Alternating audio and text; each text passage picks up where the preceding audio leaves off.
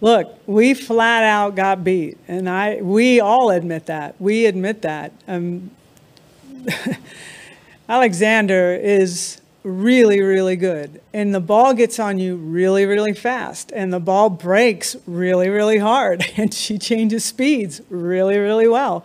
So you better have a good plan, and I think at the plate, some of our plans got lost, and you can see that by the way we were swinging.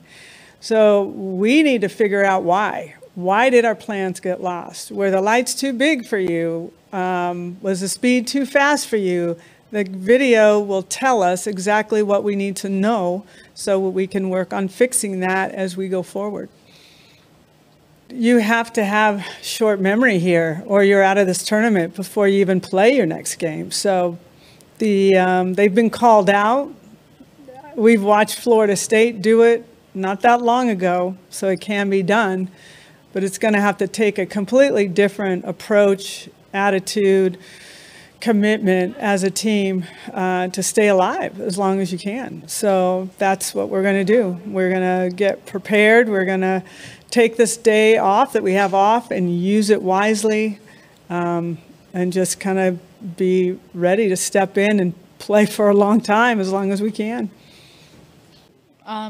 I think tomorrow and today, we can watch our future opponents, learn more about them, and come out ready to play Saturday. I think the worst thing we can do is sit in what we did. We have to keep looking forward and play pitch by pitch.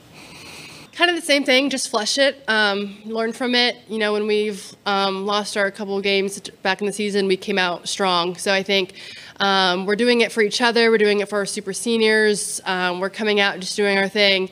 And just flushing this game and moving on is pretty much the main message, and just continue, know what we do, trust in each other, and now just keep battling. Just got to battle now. Shannon? Yeah, everything she said. I think these players, you know, they're playing for each other, but they're playing for a lot more. They're playing, you know, we're playing for all the smaller schools out there that work just as hard. We're playing for all of the young children, all of JMU Nation, everybody that has just kind of supported us from the get-go and even in the last 3 weeks. So, you know, it's pretty special when a team goes out on that field and is playing for every single person that has supported us.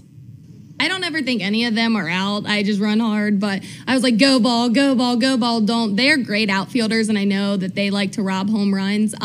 So I just like keep going for this team, and even coming around the bases and seeing Coach report the excitement, and then the dugout and my teammates right there, that was just awesome. Honestly, that bat, I knew it was coming. I took a deep breath myself and said I wouldn't want anybody else up in that box but Kate. I was praying. And when she hit it out, I knew it was out. And I said, thank you, Jesus. I almost cried a little bit, but I just couldn't be more proud of Kate. That was a great job. For more information, you can visit TulsaWorld.com.